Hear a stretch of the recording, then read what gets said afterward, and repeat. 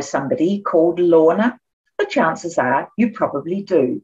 But did you realise that the name came from a very, very popular 19th century novel, Lorna Doone, by Richard Doddridge Blackmore?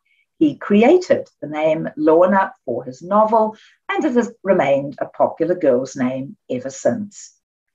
Lorna Doone was first published in the year 1869, and it came out in a very expensive 3-volume edition.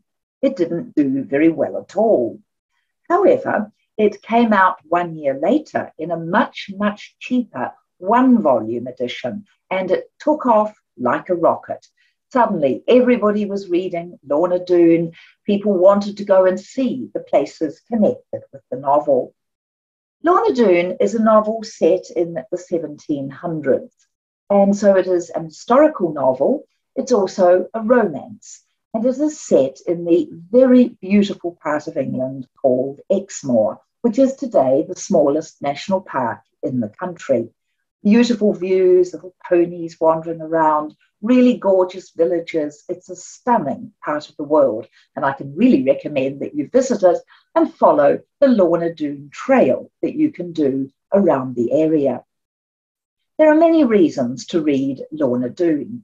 You get history from it, and you learn a lot about the uprisings of the time, the lawlessness in parts of the country that were rather remote. The Doones are a very wild clan who take the law into their own hands and obey nobody else.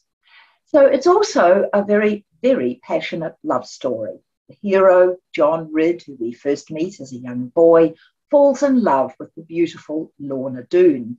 And of course, he can't marry her because she's part of that infamous Doone clan, which actually killed John Ridd's father. But finally, you learn all sorts of secrets about Lorna's background, and there is a wedding. The wicked Carver Doone tries to shoot Lorna on her wedding day. I've taken tour groups to the wonderful little church in a tiny village called Oare, O-A-R-E, and you can actually see the window through which Carver Doone is said to have shot Lorna. It's a fabulous visit to make to that really beautiful little church.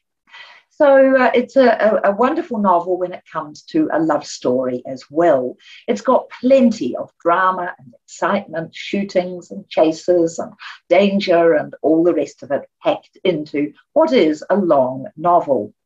But for me, one of the reasons really for reading Lorna Doone is because of the very, very beautiful nature descriptions. Blackmore he had a real appreciation of the English countryside. He knew plants and trees extremely well, and he's a wonderful nature writer. He describes one particularly bitter winter when John Ridd and his family, and John as a farmer, are virtually trapped indoors for months because of the very heavy snow.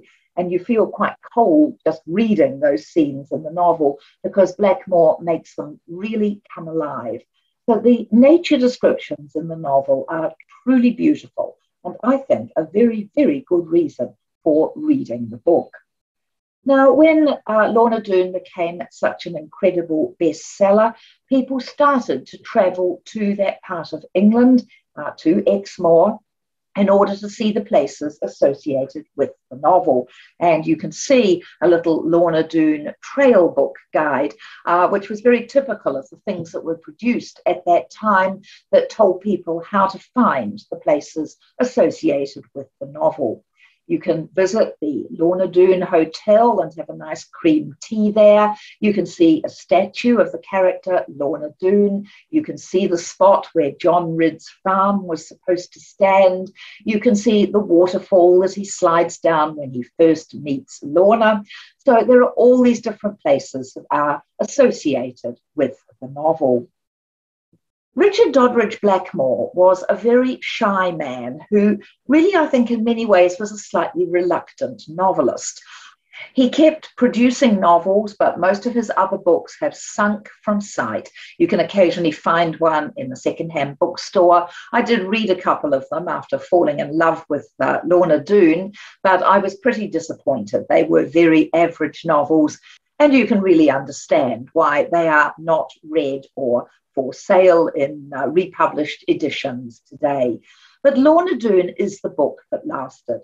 Blackmore was an incredibly keen gardener. He was actually much more proud of his orchard of fruit trees than he was of any of his novels. So he gardened in the summer and he wrote novels in the winter when his garden did not need so much attention. So, as I say, perhaps a slightly reluctant novelist, but certainly one who is remembered for that one truly fabulous book. The other thing that he puts into his novel are regional dialects. So he was sort of following Sir Walter Scott in doing that. He had a good ear for local dialects and words. So that too is another reason for reading Lorna Doone. Lorna Doone is perhaps not much read today. It has been filmed. There are many different film versions of the book, and those, of course, are great fun to watch. But do consider rereading the book. I don't know if it will encourage you to reread it when you hear that it was bushranger Ned Kelly's favourite novel. Perhaps he related a little bit too strongly to those wicked Doones.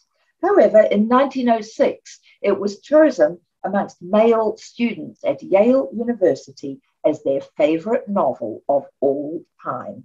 So this is a book that has been enjoyed by millions of readers around the world. I love reading Lorna Doone. I revisit it every so often, as I say, really for the beauty of the writing and the sense of actually travelling to Exmoor when you read the book. I hope that I have encouraged you to visit Lorna Doone and Lorna Doone country.